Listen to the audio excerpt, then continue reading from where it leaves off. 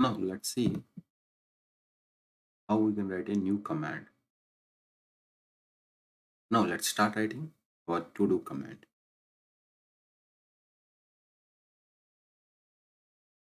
To and let's use this time instead of the interface we are going to use the callable. I will give you the reason why we need to use the callable. If you see the callable interface requires a variable because it's a generic one. So why we need to send it out? Every command line tool sends exit status, which says success or failure. Depending on that, the rest of the script or the decisions can be taken. Let's implement, and the success is 0, failure is non-zero value. So let's create final values. Final integer success is equals to 0,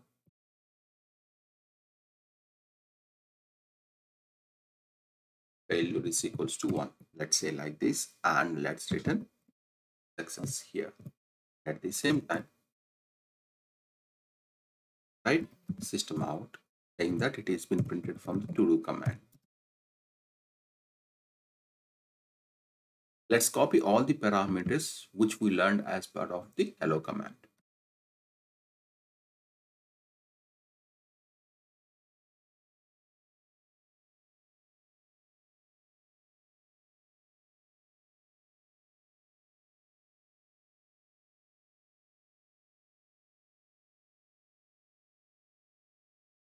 We can create sub command. That's what which we are going to cover. Why we need a sub command? If we see gat, the commands are gat add, gat delete, gat remove. That's how it is going to be. Parent command and the sub command. So we are going to implement in the same sequence. Let's create a main method. So while calling it here, we are returning a success. So that means we need to capture it. So first of all, let's write a command line and execute with arguments. For now, let's go with that. And I would like to capture this as exit status.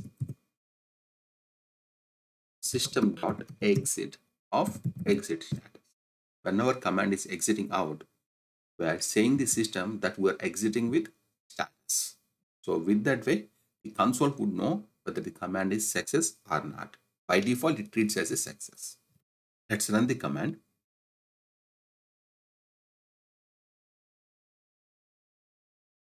It printed successfully, and let's change the arguments to the CLI header, usage, the parameters, and the description and options as well. Let's create a subcommand. Why we need a subcommand? I will show you. That means the subcommands also will be listed here. Let's create a subcommand called add. Okay, I'm giving the package name here as subcommands. Stop it. Sub dot add to do command.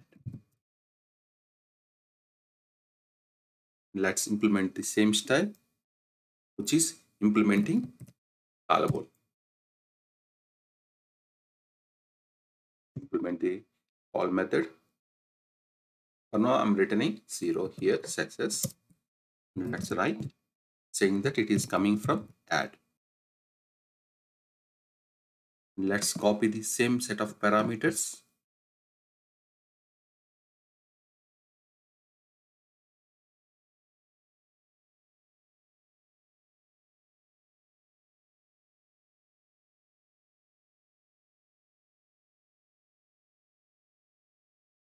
Do we need to create here a main method? No, it is not required because this can't be triggered by itself. It will be triggered from the to do all the time.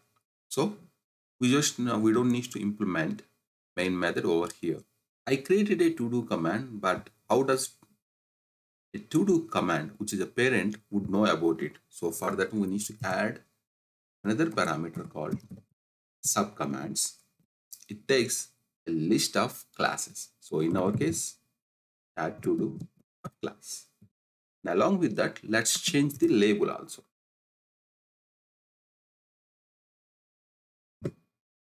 And subcommands are a new line. And rerun the application. Now, as part of the help, we are expecting subcommands as well. Here it says subcommands are and add it has come. Is there any other way that we can use it? Yes. Now let's add alias, which we have not covered earlier. The aliases would give the same functionality. That means we can pass an array.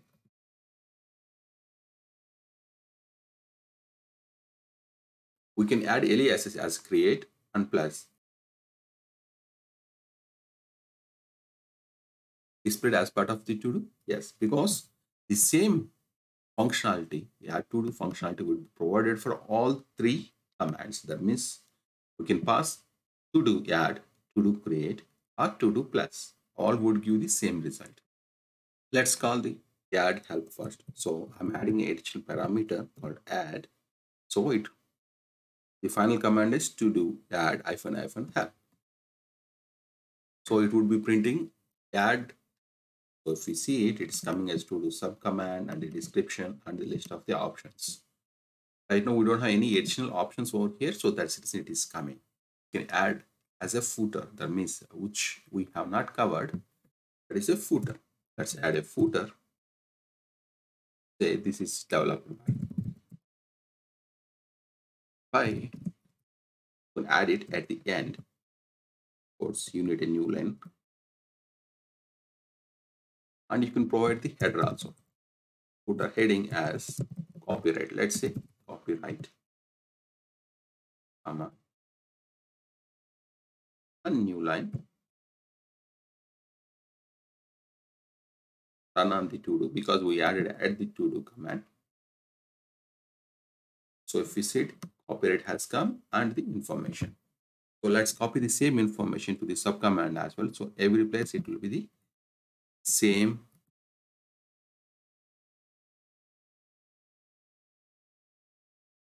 Can I add the subcommands to the subcommands? Yes, you can add. But in our case, it is not required. So we are going with this normal. So now we need to capture a message. So it will be a string message. Let's copy the command options. So here in this case, message -m or -message. And here I need this parameter. Without message, I cannot add it. So the description would be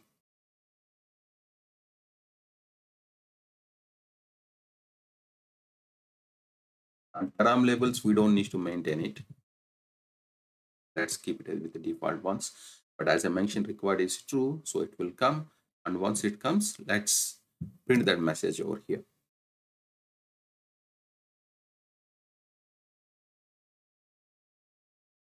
And let's call it from here. So here what we are going to call add. And I'm passing message. This is a test. And let's rerun it. After rerunning the program, you will be seeing that the message has been read. Can the parameter take multiple inputs? If I need to add 10 commands at a time, do I need to repeat all 10 at a time, or can I provide in a single shot? Yes, you can give.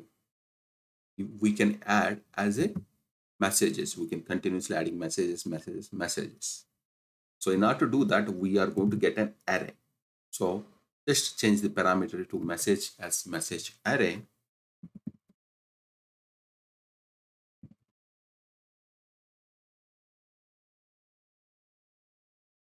Out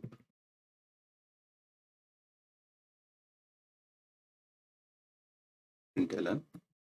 Let's give this one as add command, so we'll know from where it has been triggered. Let's add one more message. This is test2 and one more test3.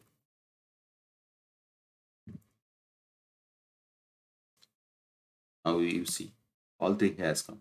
Now in case of the multiple parameters, How does user know that he can pass multiple parameters? Let's see what help does.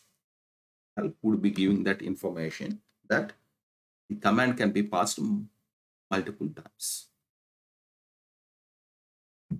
As part of the help, you see it here. The same message has been added again in an optional parameters.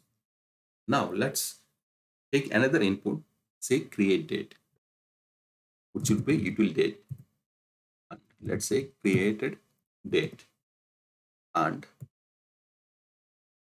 options, say options names. Let's say there is no additional parameter. Let's say create date and it is not required. Description, created date for the task or to do. And first, yes, so that means as we are considering multiple messages here, so all will be created on the same date. Let's run a help command. Let's see how it is going to come. Here it says all the information. Here we don't have the short parameter. That's the reason it's been left empty. So here also it came as optional parameter and create date. Everything is coming as we expected. Now in which format we need to provide? By default, the date command would be read as YYY TD format. Let's see how it is going to be.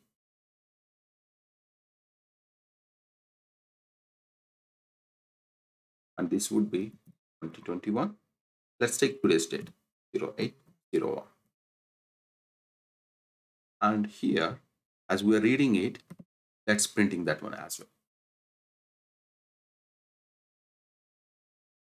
And created it as created. Let's see then the command with a new set of parameters, message, and create date. We see it, it has been taken August 1st and 2021, which we have passed into it. As we are adding multiple messages at the same time, can I add the sub commands also in the same fashion? Like to do add message, add some other message, add third message. Yes, we can do that one. We just need to let the to do command know that these sub commands can be repeatable. By default, it is a false. So let's say true, repeatable true. And let's test it whether it really works or not. So let's copy the same set of parameters.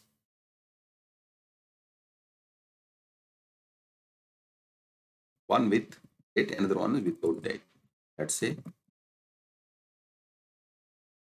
distinct repeatable.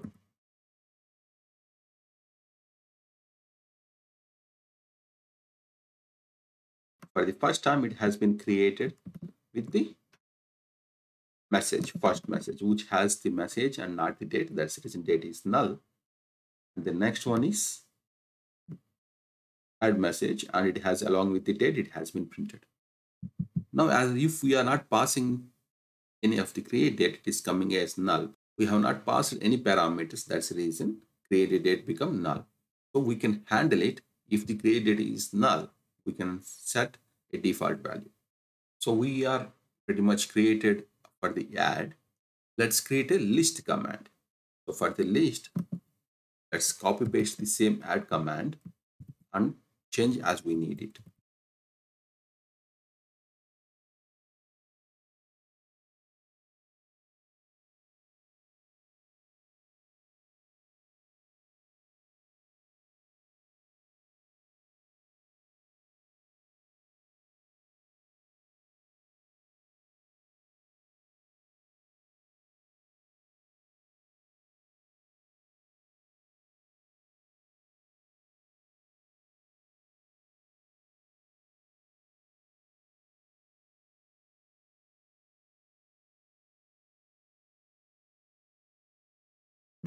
Now let's register list command.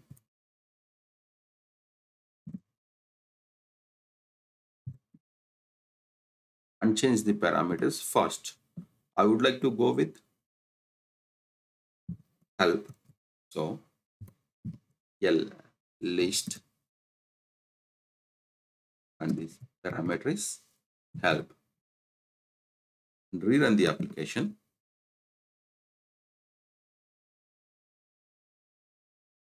We got to-do list, all the information. Let's see how this is been printed along with the add command at to-do, which means the parent command.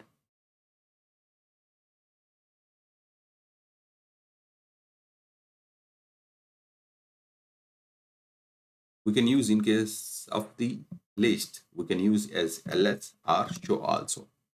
So let's try with show. Show help, and it's supposed to show the help for the list to do command. Yes, if you see it, it is coming as a list to do sub command itself. So that's how we are going to use the aliases.